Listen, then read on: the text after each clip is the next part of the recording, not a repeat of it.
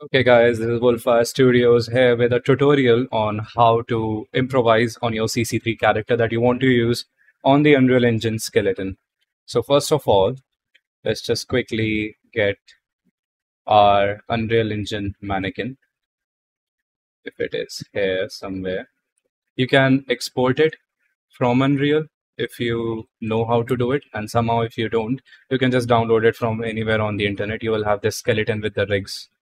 So for this tutorial, you may possibly require the UEFI add-on. It is not the only way to do it. I mean, of course, you can manually do it, but UEFI makes it a breeze to solve this problem that I was having.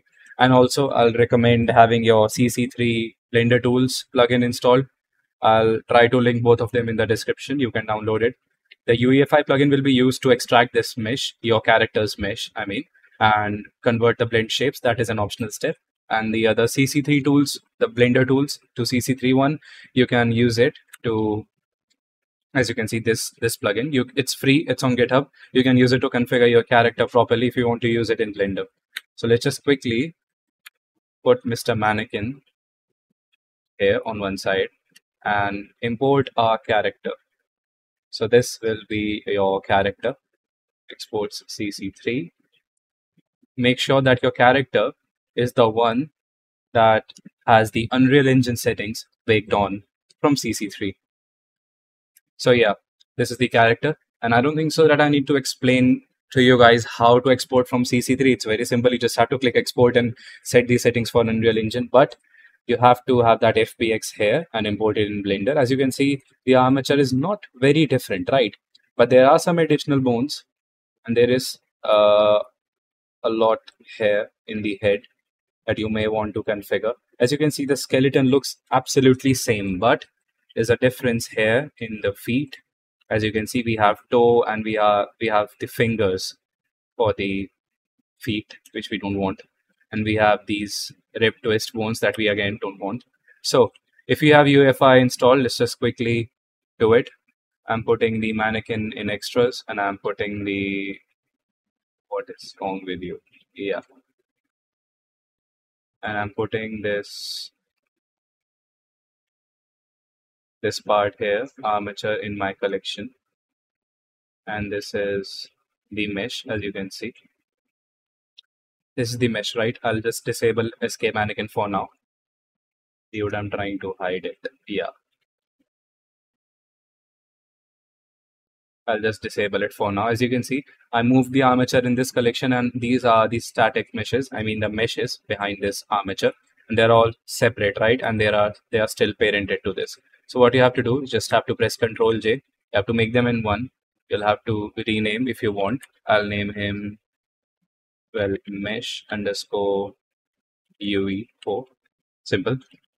And now I need to take this mesh, go to the vertex properties. In this vertex menu, as you can see, the object data properties, you still have shape keys. You cannot extract your mesh if you have shape keys, right? So you just have to click on anyone and then click here and delete all shape keys. But before doing that, remember you have a duplicate mesh. So I'll name it underscore master, because it will have all the shape keys and this one won't have any shape keys. So I'll just use it and I'll delete all shape keys. Simple as that. So this one is without the shape keys and this one is with the shape keys, as you can see. So now you have to extract the mesh. It's very simple. If you have UEFI plugin installed, you can just go down here and click on extract mesh. Don't click on extract all. Just select this mesh and click on extract mesh. As you can see, here we have the mesh. Yes, it's very big in size, but it's okay. You can just scale it down always, right? You can just scale it. So yeah, you can just scale it. No big deal. Just remember to scale it perfectly. And if you have any problems, just use the original one as a reference. And yeah, see, now they're colliding. So the scale is totally perfect. I'll just delete the old one. This is what I have. I'll press Ctrl A to do rotation and scale. Simple.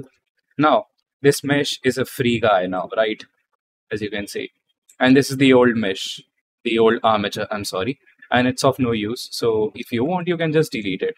I'll rather delete it. Yeah, I don't want it. Simple as that. And with that, I have also deleted it. I'll just put it here. Yeah, simple. So you have your mesh that is free from any armature, but you still want the Unreal Engine armature, right?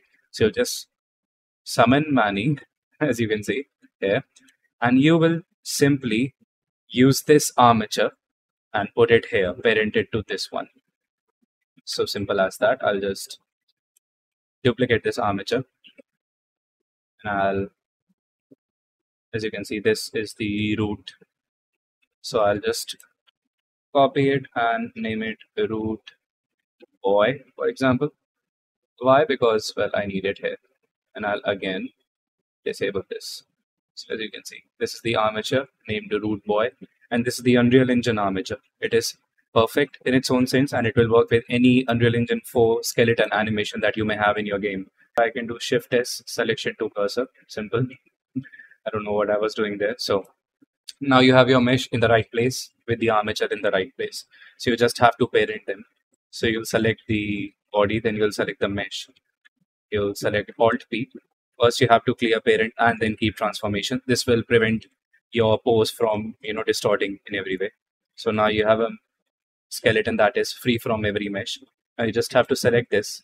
You can clear the parent by pressing Alt P, and you can parent them by pressing Control P. This is the Armature Deform. You can do with automatic weights, which is the best way to go, but you can do simple Armature Deform as well.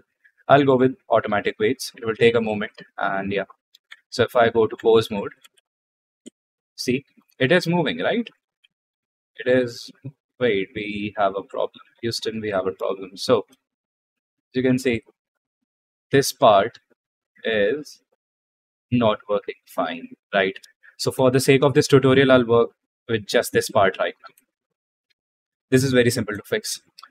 If you remember, every bone has a vertex group built onto it, right? Every mesh will have a vertex group that is linked to the bone. So we just have to assign them properly. I'll go to the mesh, I'll go to the edit mode. And what I have to do, I'll just need to find the perfect one. And also for that, let me just enable the bone names. You can go here in the viewport display and enable names. So it's easier to know which bone you're working with. And then just go to the mesh. And if you guys remember, let's just take the reference again, select this and go to pose bone and see this bone isn't doing anything, right? But in an Unreal Engine mannequin, this should move your front, what do we call it? I don't even remember. The toes, yeah. It should move your toes, but it isn't doing anything. And here this bone should move all of your leg, this one, but it is not moving this. So what's the best way to find it? Let's just quickly use our mesh. Again, go to edit mode and let's try to find the perfect vertex group for this. I guess it is foot, if I'm not wrong. Yeah, see, the foot bone is controlling this mesh, this part of the mesh, right? And if I move it, the ones that are not highlighted won't move with it. But you want this part of the shoe to move with it, right? So simple as that. I'll just go in top view, press 7. I'll select this. No, not this. I'll select this. Select all of this part carefully. Of course, I'm in this holographic mode, X-ray mode. And as you can see, this part is now selected. If I assign this to the foot R vertex group, and if I go back onto object mode, select the armature, go to pose mode, and if I move this, you shall see the leg is moving perfectly, right? And you also want this part of the shoe to move with it, right? So again, we'll do the same thing. We'll select the mesh and we'll go to edit mode and we'll press Alt Z. As you can see, this black part isn't selected. So again, by selecting this foot R vertex group, I'll just shift click and add it to my selection and then assign it. Save it. And then if I go to the armature, if I go to the pose mode and I select this bone, my whole shoe, sorry, the whole feet will move together with this bone. And if I do the same thing here, as you can see, it's moving perfectly, right?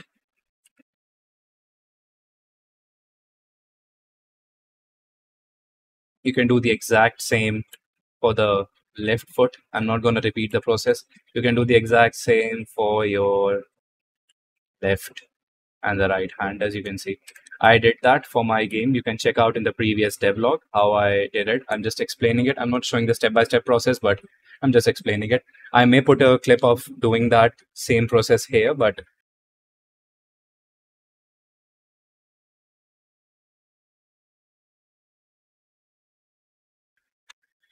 that's all guys. After that, you just need to use your old static mesh, sorry, the old mesh, and then select your new mesh. Where is it? Select your new mesh by holding control, and in the same we are in the pose mode, right? And in the same vertex properties, where is it? Yeah, just select this one and then select this one, and then down here there is a button that will transfer all of your shape keys here. I'm not going to do it right now because it takes a lot of time to transfer shape keys. It's very CPU intensive thing, but after that you will have your shape keys here. This won't be empty.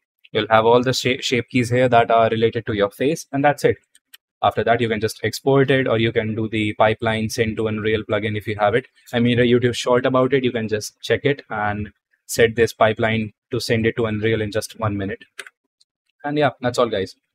That's it. This is your mesh. Now it is very much ready for UE4. And if you can again go and have a look in my last devlog, you will see how I embedded this and that it is working perfectly fine. Yes, there are some problems, minor issues, but you can always tune it using IK or using, other blueprint nodes.